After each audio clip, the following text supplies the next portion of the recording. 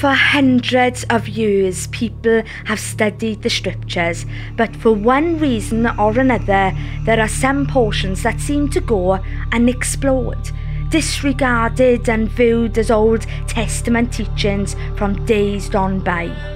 Heavenly gold buried under centuries of earthly rubble.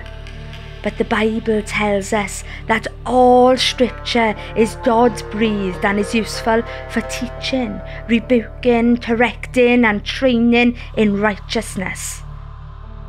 Come with us on this journey as we uncover the treasure that is the Tabernacle of Moses and the truth that has been lying hidden in plain sight all these years.